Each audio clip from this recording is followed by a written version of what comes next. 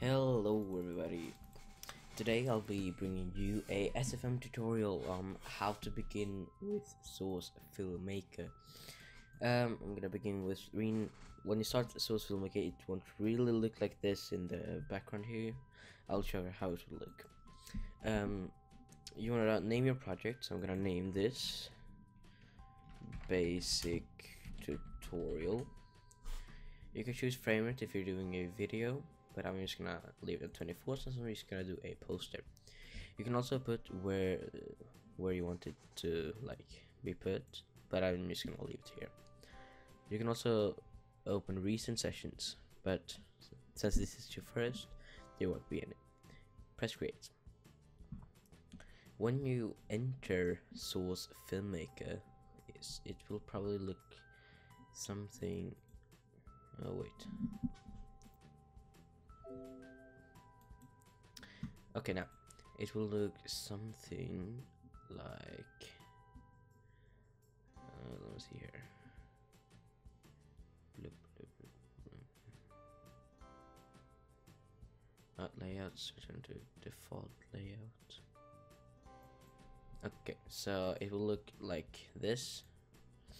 You can change stuff here by just pressing and dragging. I like to put this over here. Console can be under there. I want to move the timeline so that is here. This is practically how I have it, and then I'm gonna add the secondary viewport and put it here. Okay, there we go. First of all, we want to load a map. You see that it says no map loaded. You want to right click or press Ctrl L and it will bring up this tab. You want to find a map you want to work on, so I'm just going to do a simple T42 one so I can check if I want it to be T42. So I check TF2 for TF and let's do upward. Open.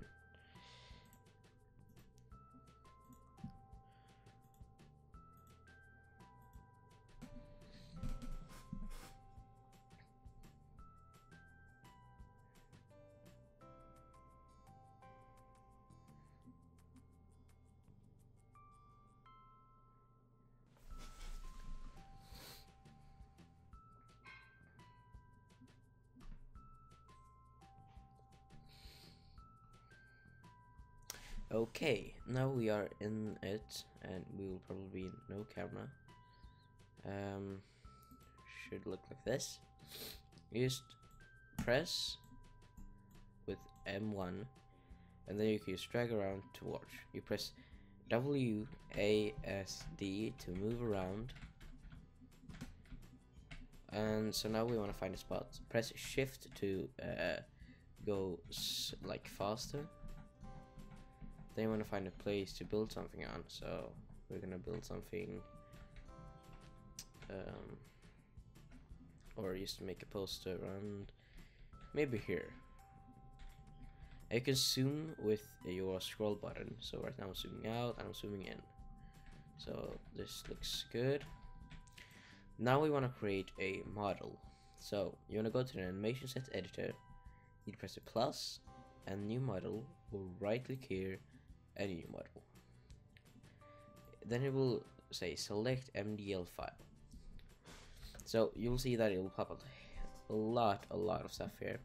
But if you want to do Scout, for an example, I'm gonna do with an HWM Scout and Scout. Open up. Now you see if you press them, you don't see anything. That's why we want to change to the time. On the time we want to change this,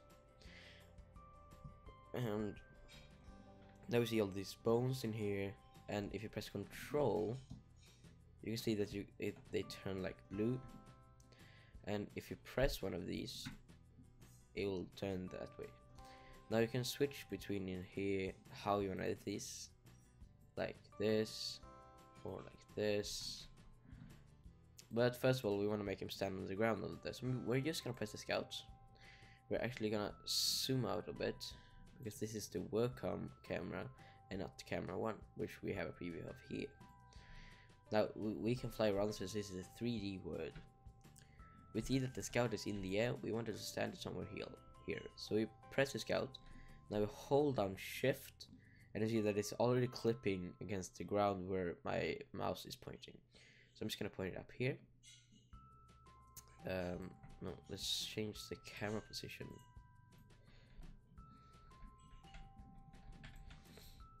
This looks kind of good. Now we want to pose the scout, or maybe just give him a simple normal pose that he has in game. So to do that, we want to go to the animation set editor, right click the scout, and import a sequence. Here we want to press this, and there you can find different sequences. Right here I want to find idle. This is one he has in like where you how it stands in the meet the poster. Then just press open. That looks pretty good, but we notice that he does not have a scattergun. Now there are two ways to get the scattergun for the scout. So the first way is to right click on the model and press add theme for this item. We want to write scatter gun, and we'll find it right here.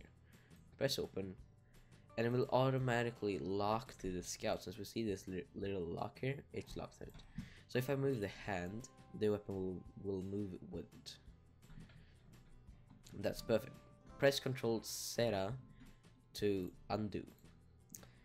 Now we want to do something else. Maybe we want him to look at the camera. So press the scout, and you see eyes up down and eyes right left. So right left, it's where the eyes look, and up down is where he's like up down practically. Now we maybe want to add some like if he's mad or something. So since this is an HWN model, there's already a thing for it, so that you can do it by I'm sorry. There are presets for this. We go to emotion, and here we want to have the scout selected, and let's make him happy big. This might look very weird, so I'm not gonna go with happy big. I'm gonna go with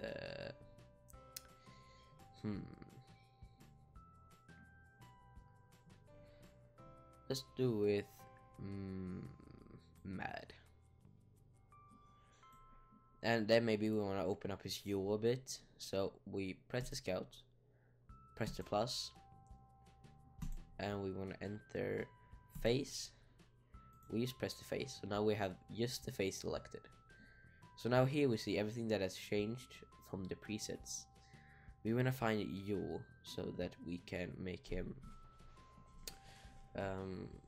so that he can open up his mouth. So let's find hue.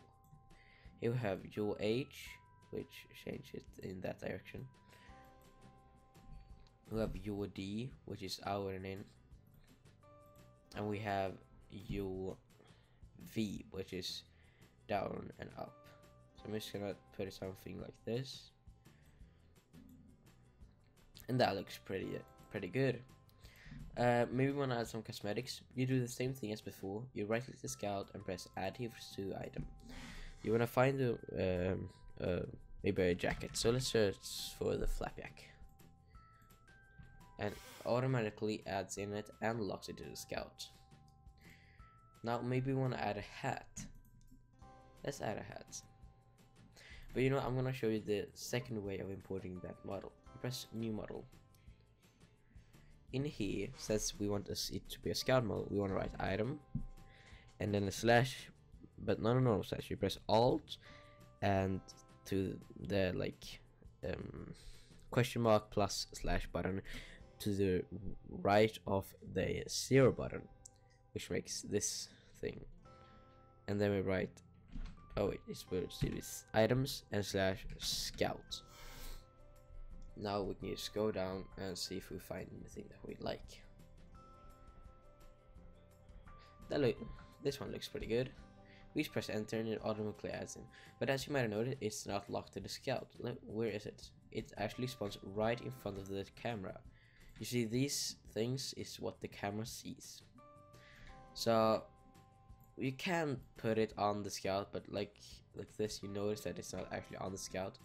There are easy ways to do this. So you just press the scout and drag it down onto the cap, and it automatically locks it. Press procedure and press that one and 0. Now wait, what? His cap is still here.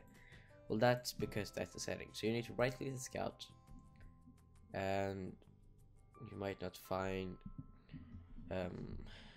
what is it called now?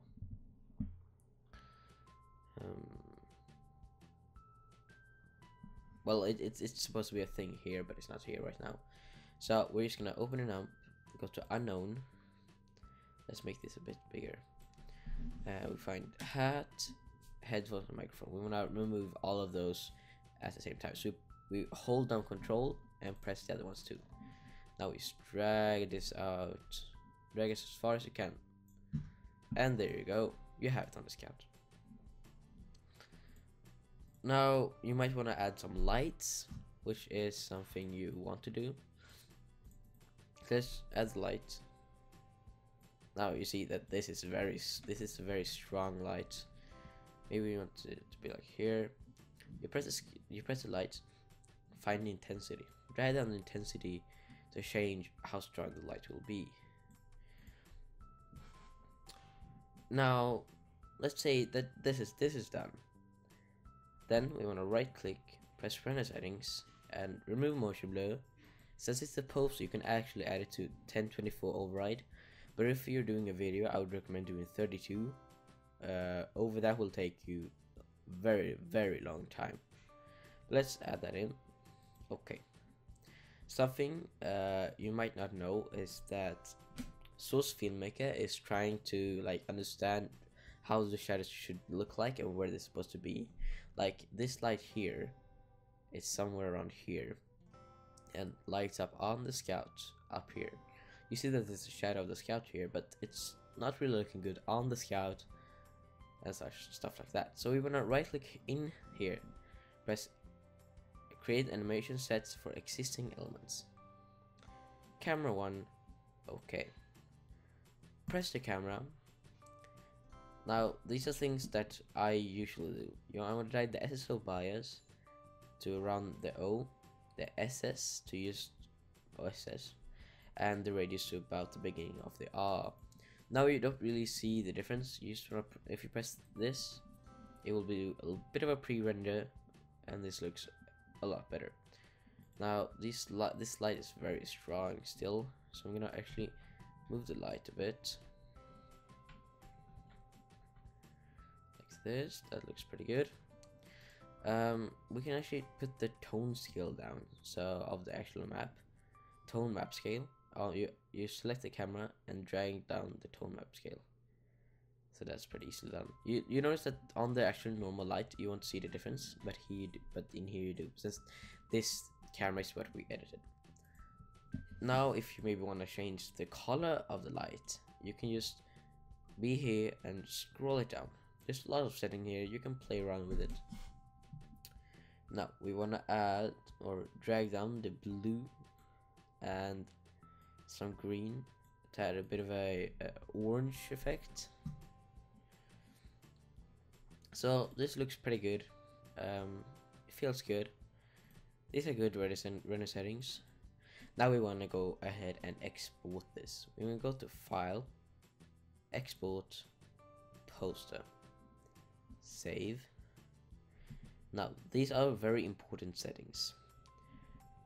I like to do a TGA file because they are uncompressed and creates really good quality. So that's what I'm gonna do. So let's go ahead and, but you can render a PNG if you want to, but you don't need to watch the rest of this tutorial if you're pleased with a PNG file, because TGA you will have to do some other stuff to it. To create really good resolution, you wanna put this to, what is it? Let me see, because I want to put this to a 4K resolution.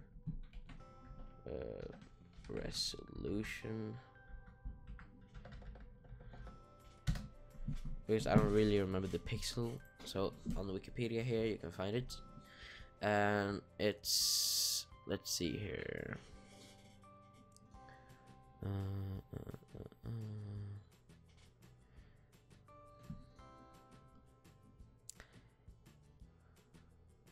Here, 2160p. Now this is what you want to put on the right side here. Let's open this up. It automatically changed what is supposed to be here. When I had this on TJ, you can do this for PNG too, but I'm gonna do it TJ. Now you're gonna put where you want to put the output of the actual file. So let's put it in here. Let's write tutorial and save it. Now we want to press export poster. Now this will take a bit of time, but when it's done, it will look amazing. So yeah, let's wait for that.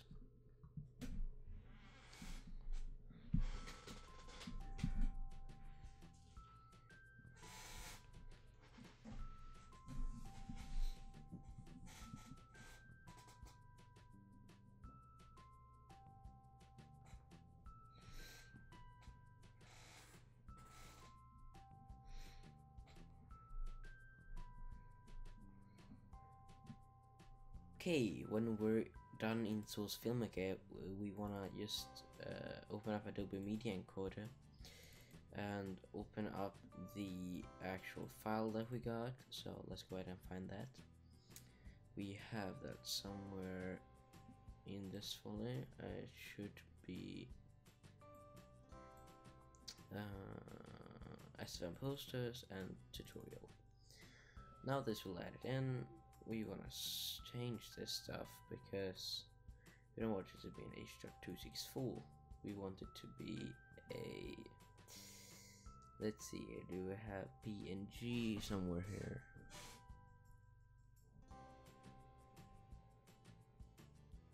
There we have PNG, and we want to switch this because we want it to be 4K. So 2160. And that doesn't matter. Boop, boop. Now this is in Swedish, but it's the same buttons to switch anyway. So, and we want to see where we put it. And sure, that looks good. And okay. Now that's everything you need to do. I sincerely hope that this tutorial helped you in any way. This tutorial was brought to you by Riaph. And thank you guys for watching. I hope you enjoyed this video, and I'll see you guys next time.